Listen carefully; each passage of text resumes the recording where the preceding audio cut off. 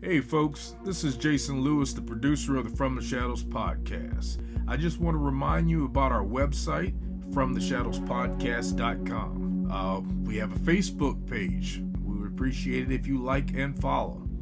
Also, join our discussion group on Facebook called After the Shadows. We have a Twitter feed. Please follow us on Twitter. It can be found with @podcast_from. Follow us on Instagram at From the Shadows Podcast. We have a YouTube channel. Go to the search bar of YouTube and put From the Shadows Podcast, and please subscribe to that channel. We are also on the Odyssey Radio Network, and we can be found there at odyssey1.com. We're still on the traditional podcatchers that everybody loves to listen to us on. We get a lot of feedback, so please rate the podcast and communicate with whether you're on Spotify, Stitcher, TuneIn, Apple Podcasts, Podbean, or Google Podcasts. We're there, and we appreciate it when you leave comments for us.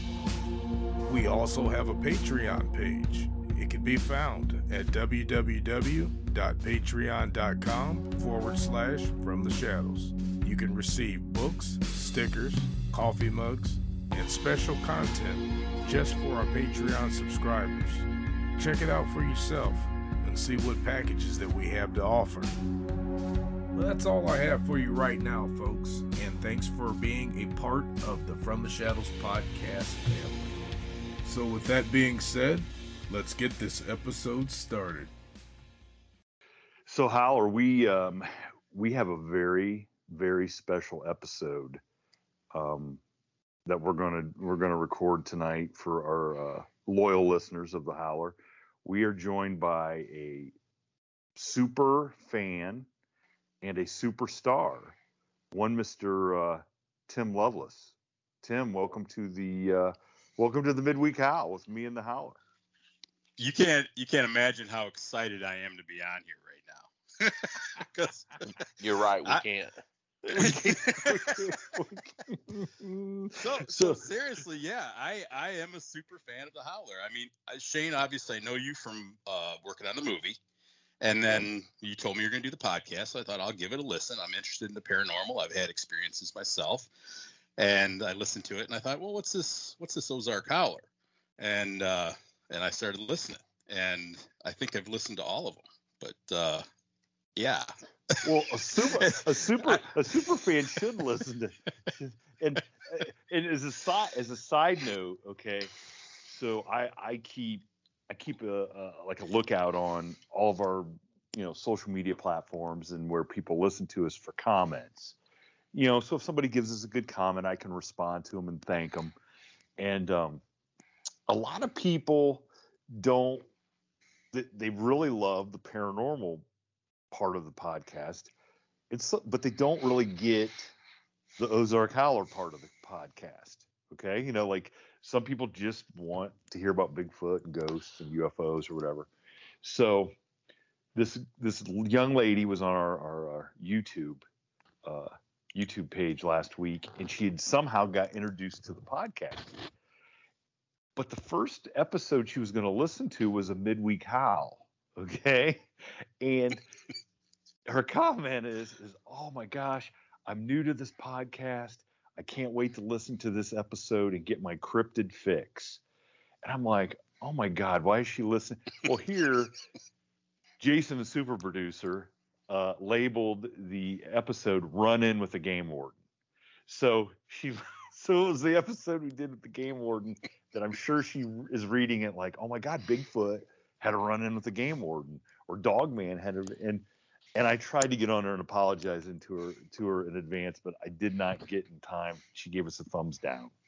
So thankfully, the people that give us a chance and listen to this part understand that it's not very paranormal. It's not very normal, but it's definitely not paranormal.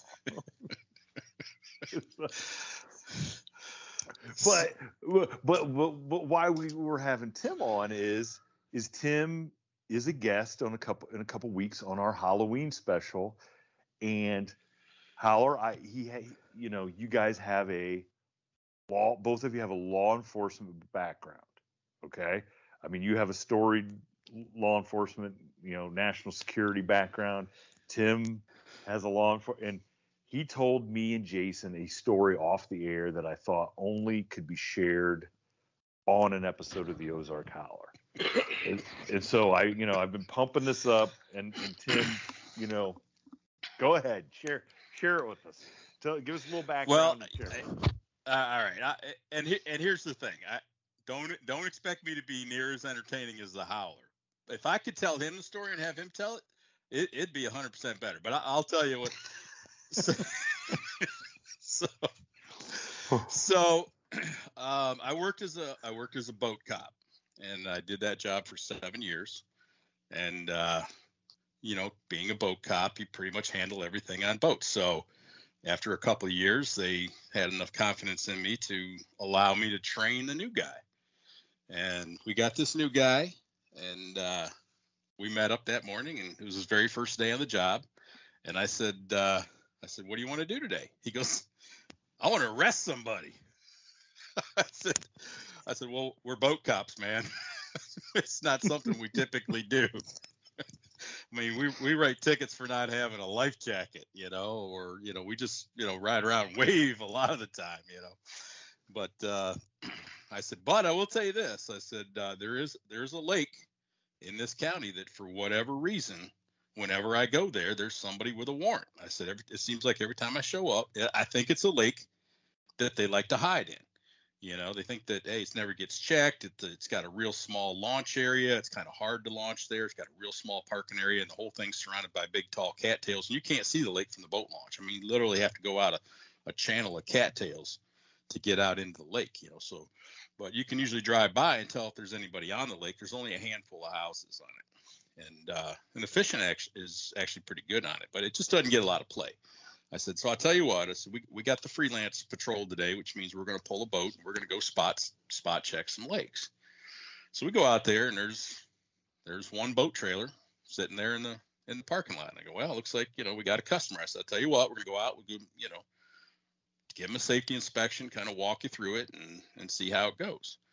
So we get out there on the lake, and it's not a real big lake, but it kind of winds around, and then it goes from like 60 foot deep or 80 foot deep. I can't remember. I know it's a super deep lake for as small as it is, but it goes up to about 1.5 foot, and it does it instantaneously like it's an old gravel pit, like it's a ledge. And I said, when you come out here, you got to be careful, because if you're cruising across this lake and you hit that shelf, you're gonna die. So I want to show you, how to recognize the change in the water color and all that. So we're motoring around, and I see all the way back in this shallow area back there's a pontoon boat. And I said, well, that's our guy, I said, I think it is anyway. We'll go back there and check him out. So we cruise up to the edge, the shelf, and I slow the boat way down, I trim the motor way up, and we're going to have to just kind of slow chug it out to this guy.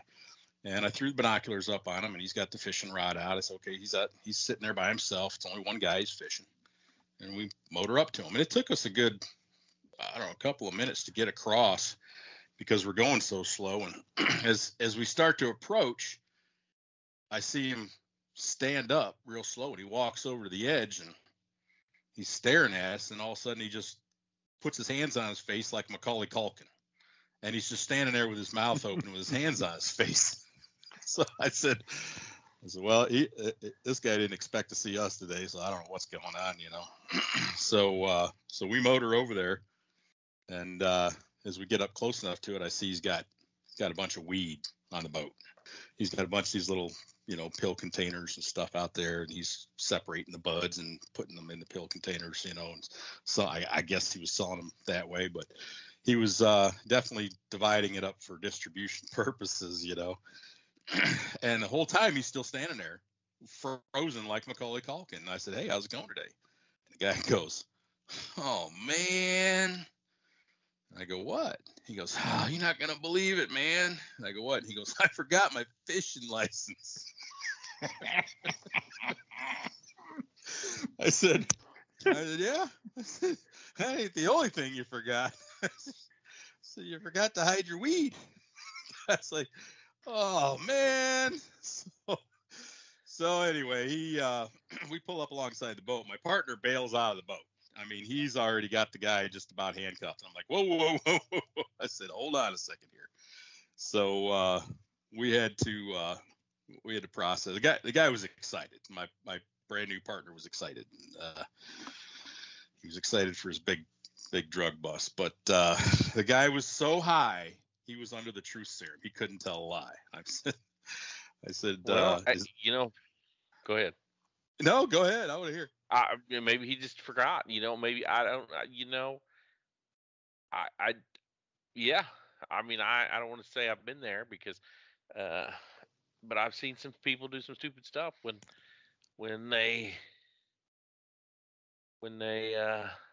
they're freaked out. Well, he was freaked out. I was more freaked out how my partner bailed out of the boat like Hawaii 5-0, like he was taking down a big, drug cartel or something. Well, that's just the common, I call it American. I mean, I don't want to say bad mouth American law enforcement, but because I don't think I would like to think that I wasn't quite there at one time, but I've seen some act awful crazy. I mean, I had an old lieutenant of mine. I always blamed it on the movies, right? Because he had started in the 70s where the movies you'd watched in the 50s and the 60s, you had one particular kind of cop, right? When you watched a cop movie in the 50s, it was Dragnet, just the facts or whatever. And by the time that he was training me in the 90s, it was a whole different, you know what I mean? We had, Dirty Harry. Dirty Harry, but I was thinking more along the lines of and right in the middle of it was when Miami Vice, Hill Street Blues, because we were a generation that, I don't want to say we because I didn't pull my gun out a whole lot like some people I worked with, but I was a generation of pulling your gun out all the time because they blamed it, these old timers blamed it because on TV we had grown up watching cops, or we had grown up watching TV where all the cops pulled their guns. So we just assumed that's what you're supposed to do. Right? Yeah, blaming that's your training video. That's what you think, and it goes into what people think, right? Because people really think being a cop is just absolute craziness all the time, and it's not. It's craziness in a bad way. It's, hey, dude, it's the 5th of the month and your mileage report's not in. It's, you got, I mean, I think I've told the story on the podcast before.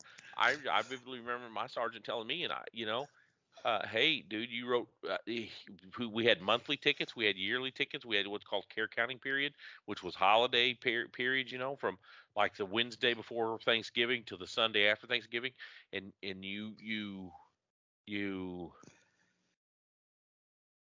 they tabulated your tickets, and they would say the Missouri wrote 1,000 tickets this weekend, on New Year's Day or New Year's Eve or whatever. Or they arrested 150 people statewide or whatever. So they would watch that. But at the end of the year, my sergeant, I vividly remember, he said, "Hey man, you give 400 tickets and you give like 1,800 warnings.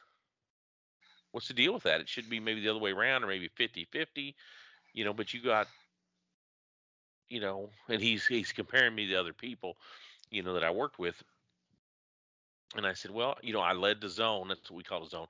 I led the zone of DWI arrests and felony arrests and stolen vehicle recoveries. And like real stuff. Yeah, because if all you're doing is speeding to work, whatever. You know what I mean? God bless you. Slow down. Right? Right. Now, what he thought it was, this is what he blamed it on. We were in a rural area, northeast Missouri, known for big deer and a lot of waterfowl, and he always blamed it on me trying to find places to hunt. Oh, God. Like I'd pull a farmer over, instead of giving him a ticket, I'd ask him how many acres they had, stuff like that. That's what he always blamed it on. Because that never happened, right? Right. and anyway, I remember said, hey, if you don't like writing tickets, maybe you need to find a different line of work, which I did. That's when I went into, I ultimately ended up at the feds and the national security, and they didn't care if I did anything, as long as I did some paperwork that looked like we did. It was I mean, yeah. Hey, listen, don't talk about working for the federal government as being easy, because then people are going to think that my job's easy. So let's not lump us all in. Yeah. So I don't know. And I think I've told the story before. I mean, I've told the story about I did a search warrant, and I'm going to shorten this. I was attached to a drug unit, and they were going to do a search warrant. They did a search warrant on a guy's house, and he immediately got evicted from that house, and for dealing drugs, cocaine, and his girlfriend rented an apartment or rented a duplex across town. Within 2 or 3 days, he come from a fine, upstanding family, but just he strayed from the path of righteousness in a town where everybody knew who he was, if that makes sense. So no sooner than he got kicked out of one house, he was getting his keys delivered at the new house, and the drug unit was already on him. Does that make sense? So Yeah. and the sheriff, that was a good friend of mine and a guy who I worked for back in the 90s. He was on the this drug unit was a multi-jurisdictional one, and they had a board of directors. He was the head of the board of directors, this thing. And I was in there one day, and he said, "Hey, they're wanting to do we got a problem. We're wanting to do a search warrant here, and within an hour or so. It's a cul-de-sac. They're building these brand new duplexes. There's really nowhere to hide from the old street down this new street, because they built the ones in the cul-de-sac first, right? This guy's in the cul-de-sac. How are these guys going to get all the way down to the end of the cul-de-sac before these guys can start flushing this dope or what have you?" And I said, "I can do it." They said, "Huh?" I said, "You got the search warrant?" "Yeah, we got the search warrant." I said, where we meeting at? I can do it. Give me 15, 20 minutes. I can do it. And my brother is works in labor's hall. I mean, he's a union labor, but specifically he works at the power generation company there where I'm from. And so I run by and said, "Dude, I need a hard hat." "Huh?" I said, "I need a hard hat." "What do you need a hard hat for?" I said, "Don't ask you a bunch of questions, dude. I just need a hard hat and a Carhartt jacket." And I had a pair of Carhartt bibs anyway. So I put this pair of Carhartt bibs on. I got a Carhartt jacket. And I got my brother's old hard hat. Hey, it's got a number 3 Dale Earnhardt right in the top, right in the front, and it's just stickered. Standard issue. Isn't that standard deep issue? undercover. It looks like the real deal. I mean, it looks like the real deal, right? And we go to this meeting. Give me a copy of the warrant. I got a copy of the warrant. I put it on my clipboard. I put my Motorola cop radio right in the front of my bibs. I put my Glock 22/40 caliber duty weapon just in the pocket, right in the front pocket. And I walk down this street, right, looking around, and I get down to this brand new duplex, and I can see one of the dudes. I don't know how many's in there. I could see him opening, looking through the blinds at me when I'm walking up to it. You know what I mean? I can see him. And I'm looking at my clipboard, and I knock on the door, and they say, "Who is it?" And I said, "Ameren." "Who?" "Ameren." "Who?" And Ameren is Union. It used to be Union Electric. I just changed to Ameren. They're the utility. And finally, I said, "The effing power company." We don't cuss on the Grover's podcast. So, dude opens the door. Well, I don't. I mean, dude opens the door about 4 inches and says, "Who are you?" And I said, "We're the utilities. We got a natural gas leak." And the guy behind him in the room says, "Who is it?" And he goes, "It's the power company." He says, "There's a natural gas leak." He goes, "Well, shit, you better let him in." And they open this door, and there's 3 of them sitting in there, and they've got one of them on one of them green Coleman, those little Coleman bottles that go on your Coleman camp stove when you can turn it propane. They got one of them with a like a grazing torch on it. It's sitting on the counter blowing full blast. I mean, as hard as it could blow. They got 2 or 3 keys of Coke on the table like nobody's business. And now I've got this search warrant on the thing. And I said, "Who's the property owner?" And I forgot what this kid's name was, Doug or Dale or something like that. And he goes, "Yeah, I'm Doug." And I said, "Hey, look at this." And when he said, "Yeah, I'm Doug," I picked up that Motorola mic and I said, "Yeah, this is the right house." And I just put it right back in my thing. And I handed him the whole clipboard. And he starts reading that search warrant. And he looks at me and goes, "Where in the fuck did you find this?" And I said, "Huh?" And he goes, "Where did you find this?" And I said, "Right out here." And he says, "Where?" And he opened the door all the way. You know what I mean? I'm inside. He reopens that door, and when he reopens that door, that first cop is standing there with shot. I mean, they're coming there. First one's got a shotgun. You know, that's back before they had ARs and all that shit they got nowadays. Back in them days, you rolled in with shotguns and put them all down. You know what I mean? This whole line of cops come rolling in there. Boom, boom, boom, boom. And he's still sitting there trying to figure out where I got it. Where'd you get this? Still thinking you're working for the electric. Yeah, he thinks I'm still at the electric company. I found it out in the But parking he's got lot. a Dale Earnhardt sticker on his helmet. I mean, come on. Where'd you find this? That's great. I mean, look, I've told you before. My buddy that works at the sheriff's department, he'll sometimes call me up and say, "Hey, where you at? You got your rain jacket with you?" And he'll come and get my rain jacket, and I don't ask any questions, and he'll come back afterwards and he'll find me. So here you go. And I'm like, "Did it work?" "Yep, it worked." So, because everybody answers the door for the electric company and the mailman, right? That's right. Well, you know what I felt bad for? I told the guy down at the jail later, and he says, "I still don't understand how you," because he saw me at the jail with this whole utility outfit on still, right? He's still And he said, "I just There's don't a gas leak understand." at the jail. You know, he's Gas trying to leak at the jail. process it. I just don't understand. And I said, "You know what I couldn't understand?" He goes, "What?" And I said, "You're opening the door for a natural gas leak, and the whole street's all electric. There's no gas down there at all. You don't even, the proper retort would have been, we don't have any gas. We're all electric." Well, But- I guess you don't get yourself in that position with being that smart on your feet. You know what I'm saying? Right. Yeah, I guess. Yeah, that's right. Oh. Thank you for tuning in to this week's episode of the From the Shadows podcast. Until next time, never shy away from the darkness or what may be lurking in the shadows. We are out. God only knows.